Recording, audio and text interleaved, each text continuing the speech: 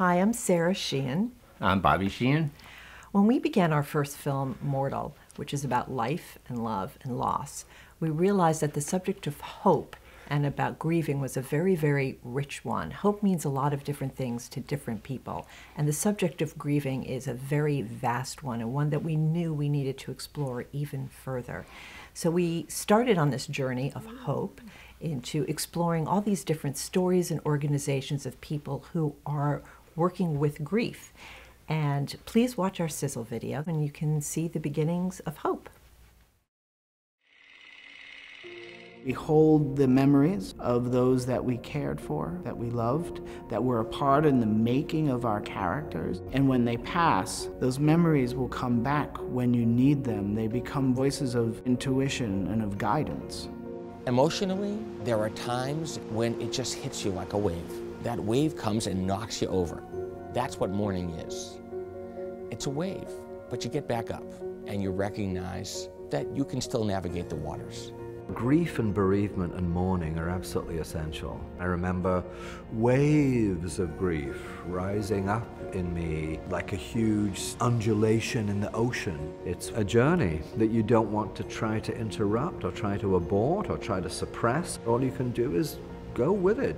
I want you to know that people talk about you, and it's clear to me you are much loved and very much missed man. Through the process of loss, there's always the opportunity, through the suffering, if you pay attention to it, to learn about yourself. The gifts will come out of yourself, rather than having someone give you the answer. What was Skip's legacy? When in doubt, do the right thing. And please help others. You must help others. 3 years into my medical practice, my father committed suicide, and that was a tremendously devastating, disruptive event, not only as a daughter losing her father, but as a daughter who was a doctor. I was not able to save my own dad. I finally got this inspiration to try volunteering for hospice. The moment I saw my very first patient in their home and sat with them as they were dying, I knew this is actually the kind of doctor I have always been meant to be. What I'm trying to share with you is what we learned from our dying patients, who taught us many lessons, not only about dying, but really about living. The blessing of sudden loss was that it taught me at a very young age to never ever take anything or anyone for granted. Life is impermanent. Things do change. Death is an event. Grief is the journey. People say to me all the time, "Oh, you're the death and dying person." And I say, "No, I'm the life and living person."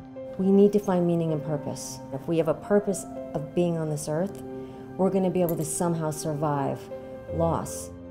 I'm a mom who's lost her only son. A mother has survived. A sibling has survived. Our purpose is to give voice to everybody out there that's had a loss. There is hope again, and there is joy. And we always say, if you've lost hope, please lean on ours. You know, grief isn't a mental illness. It's not a physical injury.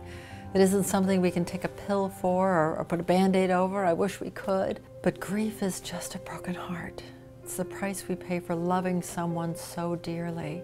It's the gratitude of the life. Thank God for the little while, not lamenting that we didn't have longer. One day we wake up and we no longer want to tell the death story. We want to tell a life story. I'm not going to put my entire focus on an event that was their death. I'm going to put focus as well on their life, which was a gift.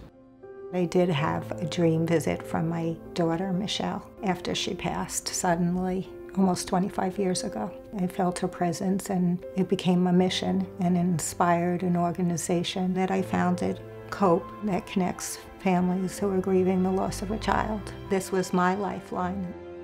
Something like the death of a loved one is a deeply soul-making experience that really does engender wisdom. One of the characteristics of wisdom is hope. People say to me, wow, it must really be depressing working in the field of grief and loss.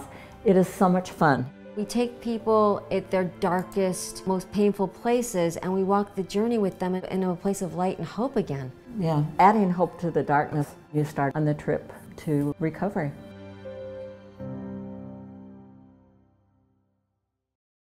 Hi, I hope you enjoyed our Sizzle video, and please choose reward at any level that feels comfortable for you. We really want you to join us on our mission of hope.